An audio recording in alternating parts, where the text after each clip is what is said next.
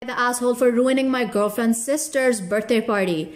Me, 29 male, and Tori, 28 female, have been together for 2 years and have lived together the last year. When we met, we both worked full-time. Tori encouraged me to go back to school to get my MBA because in my field, it's a big thing to have it. Due to this, she is the major breadwinner and I work part-time coaching/bartending in order to chip in financially. And I do most of the housework as well. She pays the rent while I pay for school and whatever is left I give to her. We are perfectly happy with this temporary arrangement, but her family isn't. Her sister Madison, 31 female, especially hates it and constantly makes rude comments while I'm in earshot, saying her sister can do better and that I'm a freeloader. Tori defends me every time and says it's her choice to invest in us and it's only temporary. So we get invited to Madison's birthday dinner. I initially refuse because I don't like her and it would be more cheaper for me to stay at home. Tori begs me to go and I agree. Bad idea. During dinner, Madison has quite a few margaritas. Our bill comes and Tori grabs it and puts her card down and the waiter takes it. Madison rolls her eyes and scoffs. Tori asks her what's wrong and in front of the entire group of people, Madison says, "I would never pay for a man like you do." I felt a rush of anger and I under my breath say, "Yeah, maybe that's why you can't keep a man." Ouch. Madison asked if I had something to say and I said I did. I stood up and said, "You can't keep a man. Your husband left you and your kid because you are rude, ugly, and have no future. No man would wanna invest in someone like you. You asked us to watch your kid all the time so you can hang out with random guys off Tinder because you're so desperate." Oh, that's gonna burn. I turn and walk out the door to almost dead silence at the table. Tori says something to Madison and runs after me. I tell her I'm leaving and she says that's fine, she's gonna come with. I guess the whole dinner ended shortly after because Madison cried and people felt uncomfortable. Tori's mom is furious saying I ruined the dinner. Tori is stuck in the middle saying I shouldn't have done that, but also she's saying that she doesn't blame me. So am I the asshole? Now here's what the people had to say. "Everyone sucks here, don't start none and won't be none, but you dropped a sledgehammer on a gnat." Now someone else said, "More like he dropped a sledgehammer into a pile of manure." Someone else said, "I agree. Everyone sucks here, but it's death by 1,000 cuts. One day you just have enough." Someone else said, "Justified asshole." I think so. We really need a justified asshole designation. Now someone else said, "I'm on Team Tori on this one, like yeah, she had it coming, but was a big oof and probably a bit too much." Someone else said she's been making sexist remarks at him for ages. Him clapping back makes him an asshole. Now here's my absolute favorite comment. I mean, play stupid games, win stupid prizes. I couldn't agree more. That's what I think on this whole situation. Play stupid games, win stupid prizes. Now tell me your thoughts on this whole situation in the comments. After watching, it would mean a lot if you could subscribe for more future videos and you could hit the like button if you're enjoying the video. If you don't like something about it, you can always tell me in the comments.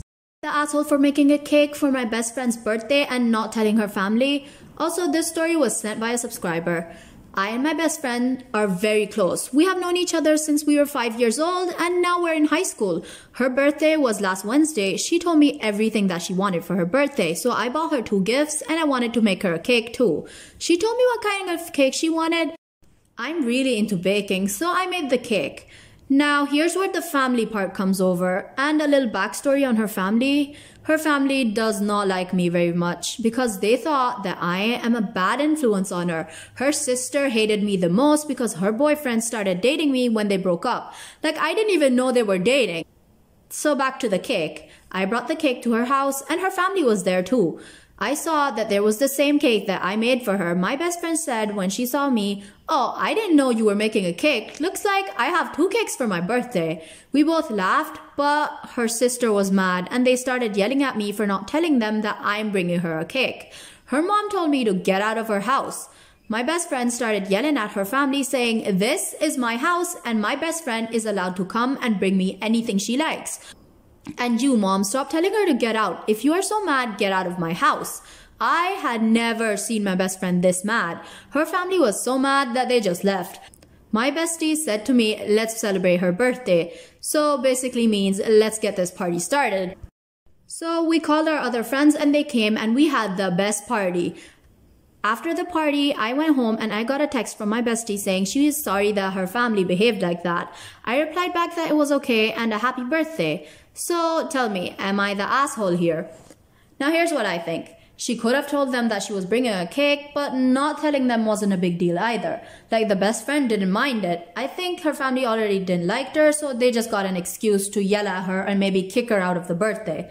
So guys, tell me your thoughts on this whole situation in the comments. I would like to apologize if you think that my explanations are a little weird or vague, because I've never really been good at explaining things or trying to tell people how I feel about a situation. So hopefully in the future or over time it does get better. So until it does get better, I hope you guys put up with me and not think that I'm weird or anything.